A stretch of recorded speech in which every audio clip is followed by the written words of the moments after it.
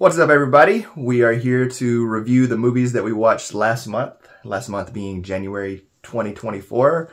Fresh out of the shower, a little bit of a cold, but at least with the matching shirt to the background. So we're ready to roll. We'll go from 5 up to 1, back and forth, and also discuss the other movies that we watched that didn't make our top 5 favorites. You ready? Yeah. All right. My number 5.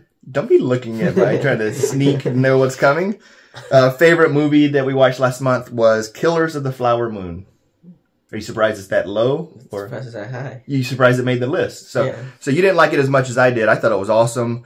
Not the best Scorsese, but I really liked the score, the use of the drums. Kind of had this foreboding sense throughout the entire movie, like something was about to happen, and it kept happening. And it was unique in that it was like a mystery in which there was no mystery in who did it. So I think it's really awesome. 5th favorite movie that we watched last month. My 5th favorite was The Godfather. That low, huh? Yeah. Wow. That's surprising. Amazing acting, amazing score, amazing plot, amazing cinematography, amazing lighting. Just, it's a masterpiece. But it's still just my number 5. A masterpiece that's only number 5. All right. We'll see what's coming. My 4th favorite movie, Poor Things. Emma Stone was awesome. Yorgos Lanthimos just has a unique vision where he's like a Wes Anderson or a Coen Brothers, where you know you're watching one of his movies, very artistic. But really what put it over for me was Mark Ruffalo's character, his acting. He's so awesome in this movie.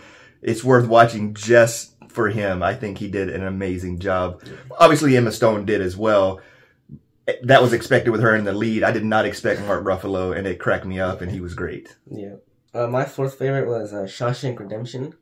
Wow. Which I preferred over Godfather. 4 and 5, Shawshank and Godfather. Yeah. Wow. I think it conveys emotion really well. Great acting. It's well made. Good plot too, even though it's simple. I think it's a masterpiece too, and I think I prefer it over Godfather. My 3rd favorite movie, funny enough, Shawshank Redemption.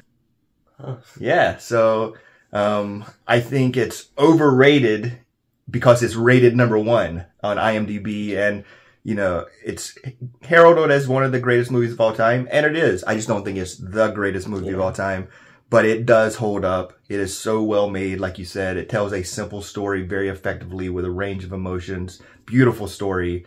And so one of the all-time great movies, but only 3rd on my list of favorite movies.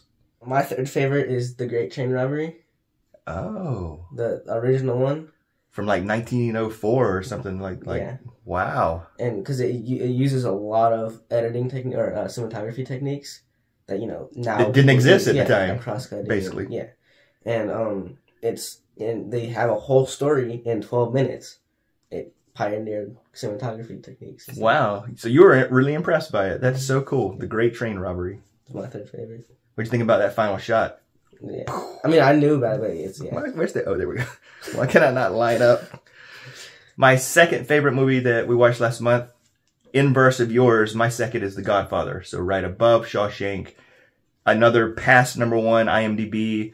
And if I was considering movies for the greatest of all time, it would be included. And while I wouldn't include Shawshank in the argument for the greatest, Godfather, in my opinion, strong argument for the greatest movie. Although some might say part 2 is even better than part 1. But it's just such a classic for me. I've seen it so many times. The lighting, so many iconic lines and characters. And I enjoyed watching it. I was with you as well. So my 2nd favorite movie for the month, Godfather. My 2nd favorite was Poor Things. It's amazing, well directed, amazing acting, good cast. It's very artistic and unique and has an amazing set. I really liked the uniqueness. The set, like you mentioned, it's almost like a Dr. Seuss world. It's and it's very artistic, and I actually prefer it over Shawshank Redemption and Godfather. Wow. And it's a new movie. I think it's gonna win Best Picture. And you think that's gonna be the Best Picture winner for this year? Well, I wish it will. But you think Oppenheimer? It could win it, but yeah. Between Oppenheimer, Poor Things, Barbie, Flower Moon, like as 4 front runners, those are very different movies, and we've seen a lot of other great movies, and coming soon will be our tier list ranking of the Best Picture nominees for this year, so be on the lookout for that. All right, well, before we get to our favorite movie for the month, let's go through some other movies we saw. There's a whole lot more that you saw than me, so I'm going to go through mine, and then if you want to say something about them as well, go ahead, and then we'll get to yours. But we also watched Maestro, which almost made the top 5 for me because I think it's going to be like a cult classic. I think it's very campy in ways, and there's some things that are almost laughable, but I think good and unique and fun in a certain way to where I think it's going to be a cult classic. What are your thoughts on it? I thought it had a bad story, but it had amazing acting and a good score. Because, but I think it had a bad story, and I feel like they should have focused on other parts of his life instead of the stuff they focus on there. Gotcha. Also, The Favorite, which, again, almost made my top 5. It was in the top 5 for a long time because between those 3 women, each incredible acting roles, unique roles, the movie carried by those 3. Again, another Emma Stone movie, but really awesome movie. What are your thoughts on The Favorite? Yeah, I thought it had amazing acting, great plot, well made, but a little too long. I think they could have cut some. It wasn't a long movie, but I think for the plot, it was a little too long. Mm-hmm. But I still think it was a really good movie, though. The Holdovers, which was is that one of the Best Picture nominees for this year? Yeah, and it's very good. It's got it looks like the time in which it takes place, the cinematography, less modern and more retro in that regard, which I really liked. Yeah, I thought it had a great story, emotional, good acting. It was one of my favorites too of the Best Picture nominees. Yeah, Dark Shadows, which surprised me because I didn't see it when it came out, and it looked corny, like how the Monsters movie. I'm like, it's just there's no way they can capture the tone. And then seeing Johnny Depp's face, like in the previews, I'm like, this is gonna be bad. But it actually had a purpose for his face to be that way because it told us a certain thing later. And I really liked it. And again, this, Tim Burton, someone that creates his own world, and you really felt it with Dark Shadows. And I was surprised by how much I liked it. Yeah, I enjoyed it too. I thought it was well made again.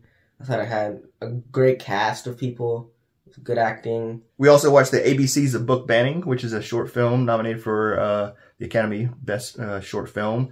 Really liked it. The topic is very important. And I thought that was a unique way to address it by having the children. I just think it could have been longer. I would have sat through more hearing stories, and I think a bigger variety in the type of books and how it affects the kids. I think it should be turned into a full-length documentary. I would sit through a full-length version of that. So if that ends up being something that leads into more, that would be great, because when it was over, I'm like, oh, that's it? I wanted more. We also watched Indiana Jones and the Dial of Destiny, which was better than I thought it was going to be. It wasn't amazing or anything. It was good. It was good. The atmosphere was similar to the original Indiana Jones, I thought. And, I felt not the same, but it felt like it was like similar to that, and they took inspiration from the original one and not the past, 3. Yeah, it was respectful of the original, I think. Yeah. We also watched Child's Play. The original Child's Play is still fun, and, it's a unique slasher. He's definitely part of the canon of great horror movie icons. What do you think? I thought it was a little corny. Yeah. But even though it was a little dull, it still had good thrill. Mm-hmm. And even the little kid I thought had some good acting parts. Right. And I liked the plot of, a little doll. Yeah. It scared me when I was a little kid. Yeah. And the last movie that I watched was Annabelle. I mean, the silence pretty much speaks volumes here. It wasn't great. I did not like the ending. Remember the ending? Where that one lady jumped off instead of the mom jumping off? Oh, thank you for... Yes. That made... I started loving it whenever I'm like, oh my God, this lady is attacking her baby, and the baby's in danger, and did she kill her baby? And then wait, no, she can sacrifice herself. And then they took away the whole powerful moment of her. Okay, thank you for reminding me about that. So what else did you watch? I watched A Trip to the Moon, the George Méliès. I thought it was very imaginative. So you preferred The Great Train Robbery over A Trip to the Moon? Yeah. Interesting. Both movies are part of the 1001 movies to see before you die. I watched Free Solo, a documentary I thought it had some really gripping moments, and whenever he was like, the plot is about a guy scaling a mountain. What he does is called freestyle, and him doing that, it's crazy. Like it's a sense of awe. The Big Lebowski. I thought it was very funny, great plot, great acting. Hoop Dreams, which I watched on Film Studies. It's a documentary. It's very long compared for a documentary. I think it's like almost 3 hours long, but it's very interesting. The Last Repair Shop, which is a short documentary. It's far too short, I think. Like how you were saying with ABC's a book painting. Harry and the Hendersons, very funny, great acting, fun. Which I thought it was gonna be corny, and it was, but I enjoyed the corniness for that movie. Like I enjoyed it being corny. Yeah. The Mario movie, I thought it had great voice acting by Jack Black, which is Bowser, and the person that played Luigi, I don't remember his name. But I think some choices, I'm not gonna say who, for voice acting, I did not like at all, personally. Chris Pratt? Maybe. Eternal Memory, which is a documentary, very emotional. What was the topic of the documentary? Some dude with schizophrenia, and like his wife, like they just were like fleeting moments. And Joker, I thought it was well made. Superb acting from Joaquin Phoenix, but I do think it's overrated, and I think I didn't like it as much because I was expecting more from other people. I thought you would like it better, yeah. I thought it was really overrated. Gran Turismo, which is not what I expected. I expected it to just be like a racing movie, but it's a gamer that does race, but it's about a gamer that actually ends up like going to like an actual like real life race car. It's entertaining. Killers of the Flower Moon, what you said. Good acting, but it's way too long, and it's not like it's like a gripping masterpiece or like it's a very entertaining thing. It just, the plot repeats itself for like 2 hours, and I just get bored with it. The Birth of a Nation. It's a very racist movie, but it had good battle scenes because it's an old movie. It had I enjoyed the fighting scenes between the two the Civil War sides. They were epic for the time. Yeah, know? And it had a great set, but it's just very, very racist. And Firestarter, it's the new Firestarter, right? Yeah, like the remake. It's horribly made, huh? And it's just a hollowed out movie, and I feel like they didn't put any amount of time in making the movie. No care in the world for making the movie. It's one of the worst movies of all time, I think. They just put no amount of effort in making the movie. So what's worse, Firestarter, a horribly made, well-intentioned movie, or The Birth of a Nation, Firestarter. a great... Firestarter is way worse. Oh, it's worse? Yeah, Firestarter is way worse. Yeah. Okay. It's terrible. Well, I don't even have to look at my phone to know what my favorite movie was, because it's one of my all-time favorite movies. It's the movie that I have seen more than any other movie, because there was about a 5-year period where I literally watched it. I had it on every day. I can quote the entire movie, The Big Lebowski. I love the movie so much. I don't need to even say anything because there's nothing unique about me. There's so many people that love it in the same way for the same reason. The characters, the music, the plot, it's a modern film noir that's hilarious. It's one of the all-time greats and one of my Mount Rushmore favorite movies. My number one, which is you probably think is surprising, is 500 Days of Summer. I did not expect that at all. I was like trying to figure out what your movie was. Even though you know what the plot is gonna be, you don't know what the plot's gonna be because I don't know if you remember, but like they switch between times basically like over and over again, and I love that. And like it's a funny movie. It's amazing acting. I thought good cast. I really love that movie. Wow, that's cool that you do. It just resonated with you. Yeah. 500 Days of Summer. Yeah. Well, let us know what you think of our top fives and all the other movies that we watched and what movies that you watched that are awesome. We'd love to hear what you think about these movies. Yep. And like I said, soon we'll be coming with our tier list ranking for the Best Picture nominees for this year. Yep. All right. Bye.